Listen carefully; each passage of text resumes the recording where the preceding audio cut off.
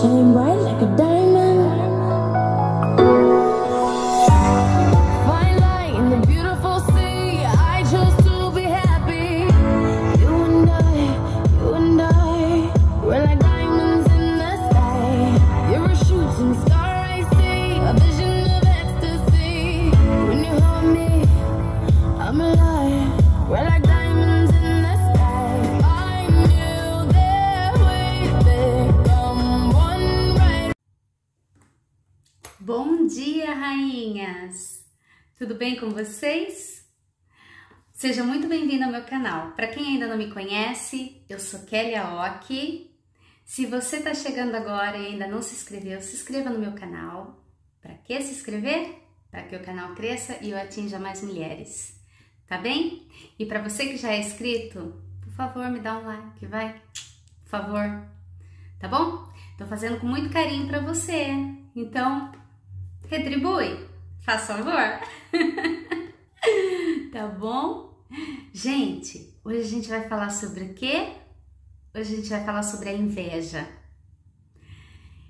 Tem pessoas que confundem inveja com ciúmes e com o desejar o que o outro tem. Então, bora lá, vamos falar o que seria a inveja. Gente, a inveja é um sentimento muito ruim. Porque a inveja não é um sentimento de você querer o do outro, não é isso. Inveja não é isso, né?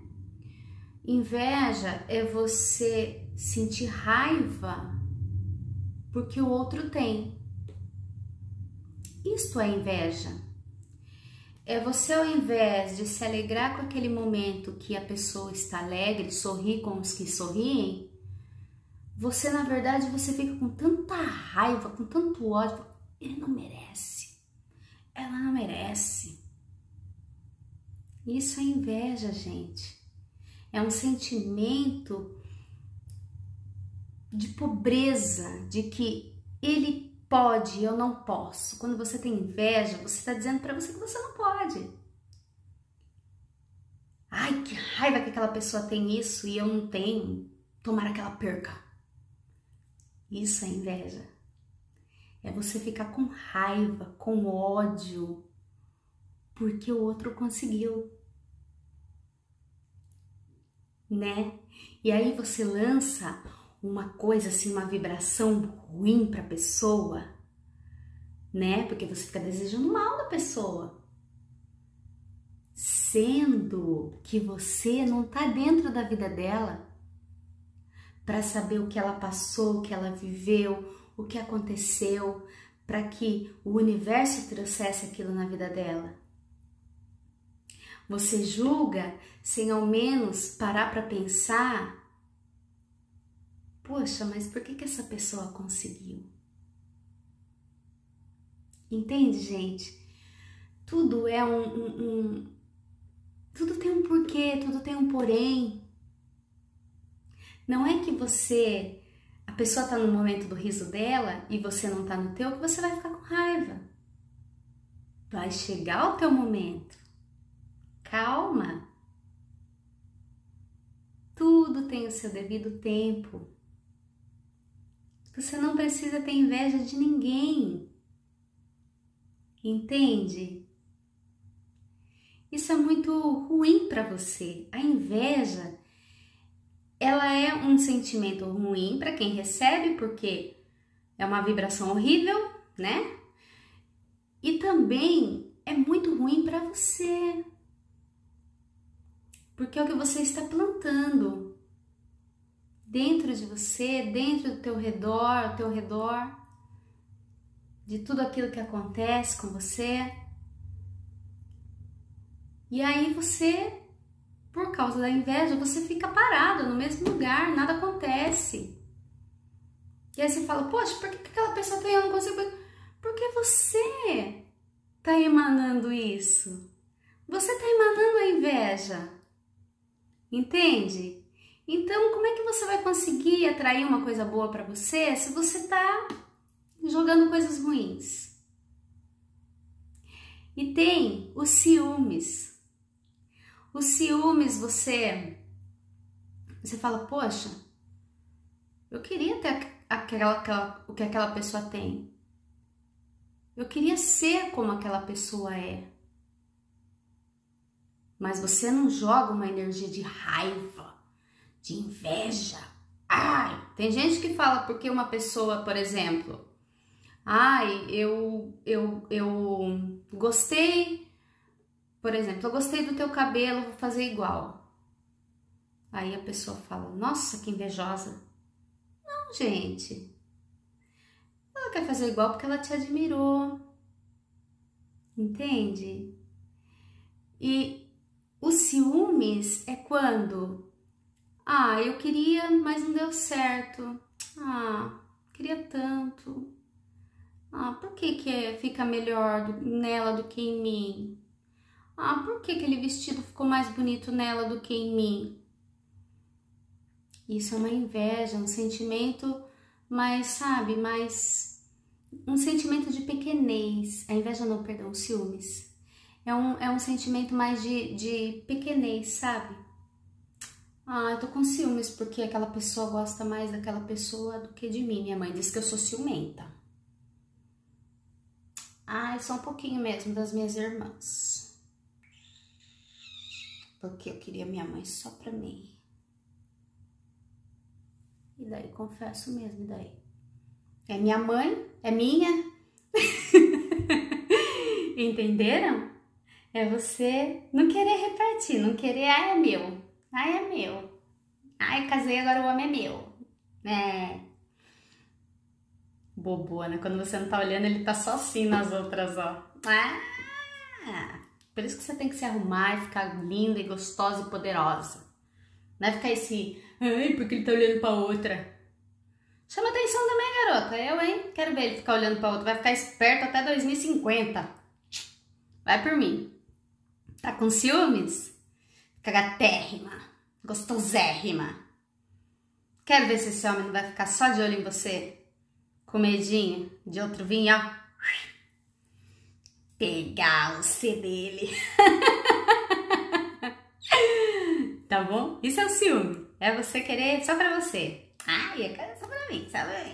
Inveja? Que ódio que aquela pessoa tem isso, eu não tenho. Né? E tem aquele sentimento que você vê um carro, você fala assim, nossa, que carrão, eu queria tanto ter um carrão desse. E esse sentimento não é ruim. Porque esse sentimento gera uma fé em você, uma vontade de ter, uma vontade de... Então eu vou trabalhar mais para isso. Mas você tem que trabalhar esse sentimento em você, porque senão ele fica ruim, né? Senão ele vira a tal da inveja. Mas você admirar, né? Você olhar uma cantora, alguém, sei lá, uma pessoa conhecida ao teu redor, e falar, nossa, que pessoa linda, que pessoa chique, eu quero ser como ela. E você começar a trabalhar isso em você para ficar bonita, tal. Isso não é inveja, gente. Não, porque isso tá gerando uma mudança boa dentro de você. Você quer ser melhor, você quer se melhorar, porque você olhou para o outro e achou o outro melhor e quer ser melhor também. Entenderam, gente? Então, tem sentimentos que a gente tem que domar, aprender a domar, é uma fera dentro da gente que a gente tem que aprender a domar essa fera. Entende? Não é olhar para outra, que muitas mulheres fazem isso, que é muito feio.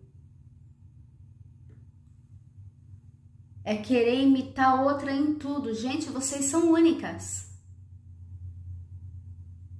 Aprendam isso, vocês são únicas. E a inveja, o ciúme, o querer do outro, às vezes cega você e você não consegue se enxergar a belezura que você é. Entende? Ao invés de você ficar pensando, eu quero ser igual àquela pessoa. Não, seja você melhorada. Melhore você. Olha, se eu fosse querer ser igual a uma pessoa, eu gostaria de ser como a minha irmã Keiko. A minha irmã, ela é uma pessoa super séria, super assim, sabe, fechada, mas ela ajuda as pessoas, ela tem um lado muito, sabe? E eu acho legal isso nela, sabe? Ela é muito séria, ela é muito centrada, ela é muito, sabe? E eu sou completamente diferente, eu sou maluca, eu sou falante, eu sou extrovertida, sou escandalosa. Só que eu estou buscando me melhorar, me controlar um pouco. Mas, gente, tem coisa que não tem como eu mudar. O que não tem como eu mudar? A minha essência. Eu sou assim, eu sou estabanada, eu sou falante, eu sou alegre, eu gosto de dançar, eu gosto de conversar, eu gosto de chamar atenção. E não tem como eu querer mudar isso em mim. Então, às vezes, você fala assim, mas eu sou assim, mas eu não queria ser assim. Por que você está fazendo isso com você? Não é legal. Deus te fez assim, você nasceu assim, é a tua essência.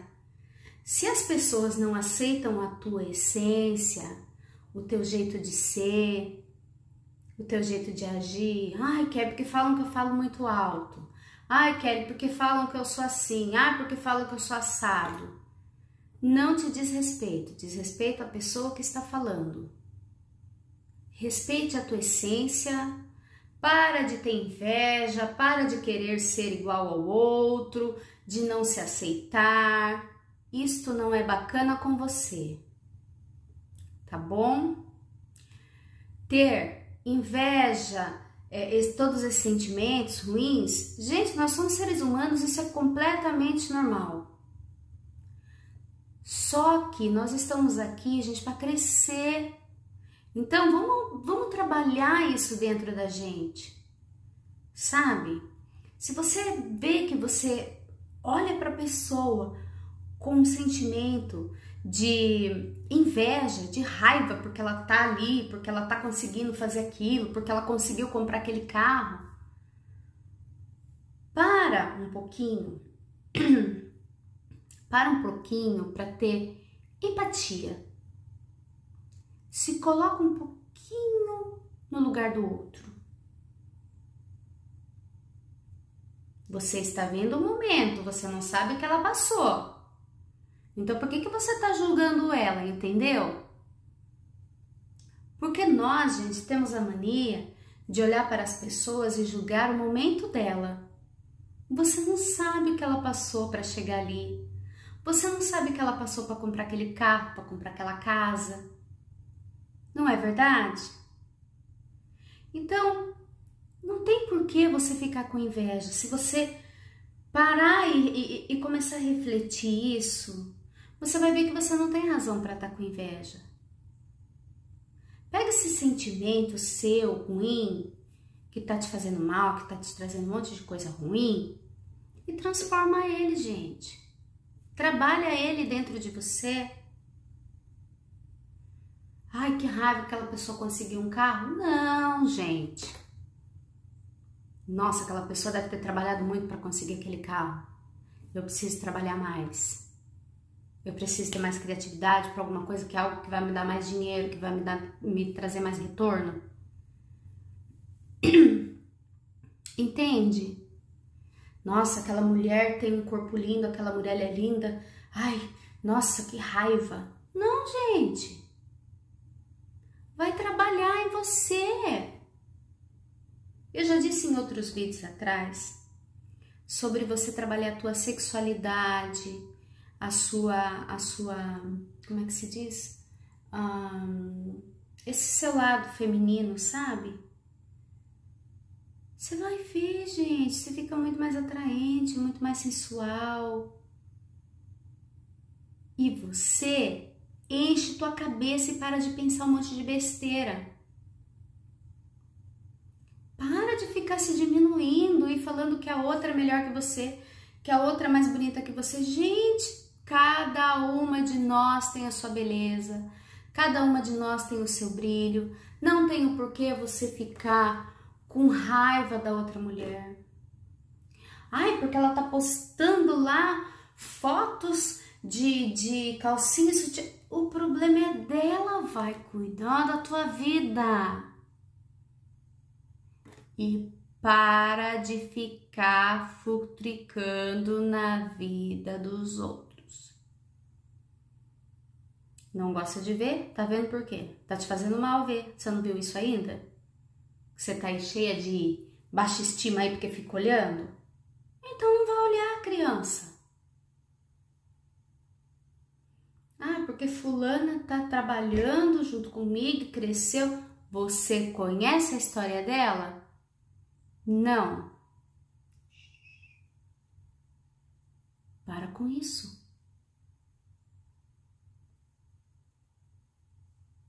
Inveja, ciúmes, querer o que é do outro, só nos traz coisas ruins. E você não precisa disso. Trabalhe a tua essência, trabalhe o teu...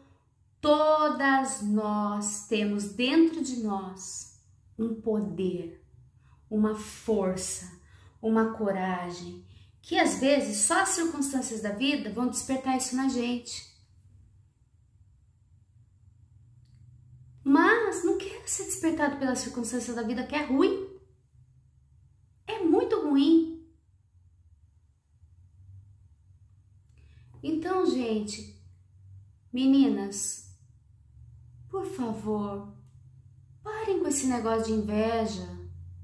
Parem de ficar falando mal uma da outra, sabe? Ai, porque aquela menina é uma ridícula. Ai, porque aquela menina é isso. Porque, ai, não fica a cara dela porque ela é isso. Ai, porque ela é muito isso. Porque ela gosta de aparecer. Gente, é a essência da pessoa. Às vezes a pessoa é uma pessoa alegre. É a essência da pessoa, não é que a pessoa tá fazendo por mal. Lógico que tem umas galinhonas por aí, mas nem sempre é. Entende, gente?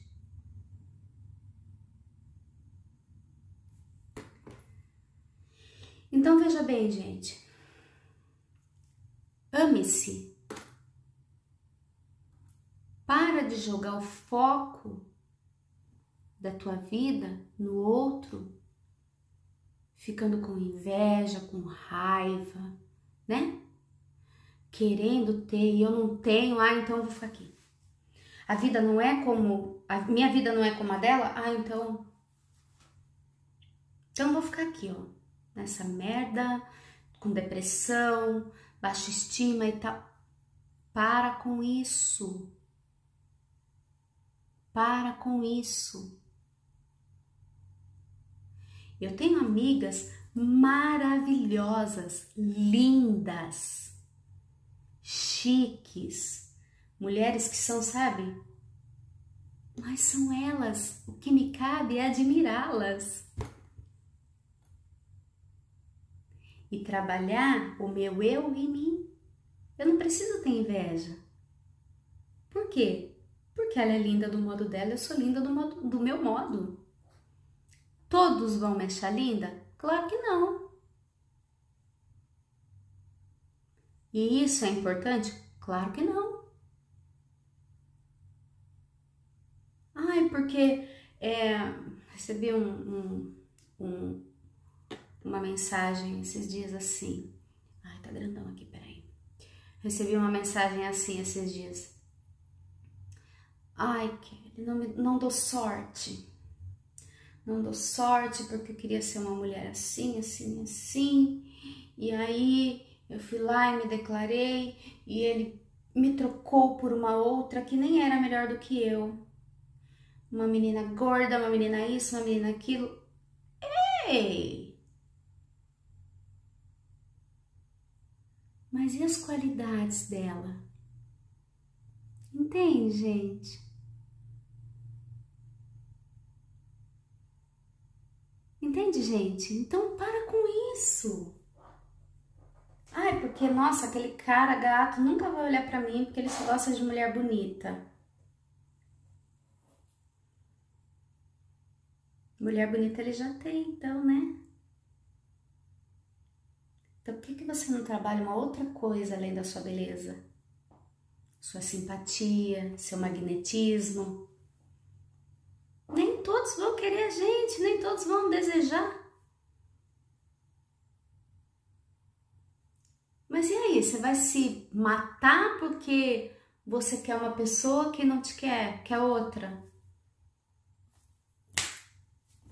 Vida que segue, gente. Fila que anda. Entende? Para com esse negócio aí, gente. De ficar colocando outras mulheres, dizendo que elas... Ou porque vocês fazem isso. Ou vocês se acham melhores, ou vocês colocam as outras lá embaixo. Vamos parar com isso? Coloca uma coisa na tua cabeça, rainha. Você é única. Única. O teu cheirinho é único, tua digital é única. Você não precisa querer imitar ninguém, ficar com inveja de ninguém, ficar se menosprezando por causa de ninguém, ficar com baixa estima, ficar se colocando para baixo ou se colocando para cima. Tá? Trabalha isso em você, mas não precisa ficar pisando em outras mulheres não. Se você tá linda, maravilhosa, ótimo para você. Não precisa ficar diminuindo ninguém. Tá? Isso chama-se ignorância. Ignorância é o ato de você ter que diminuir o outro para você crescer. Somos todas únicas. Todas nós temos nosso brilho. Seja magra, seja gorda, branca, morena, preta, ruiva, loira. Tá bom? E que você tenha um ótimo dia. E que você reflita sobre isso que eu te disse. E que você saiba que você é uma rainha linda, maravilhosa. Tá bom? Não se esqueça de dar um like e não se esqueça de se inscrever. Tá bom? Conto com você. Um beijo, fiquem com Deus e até o próximo vídeo.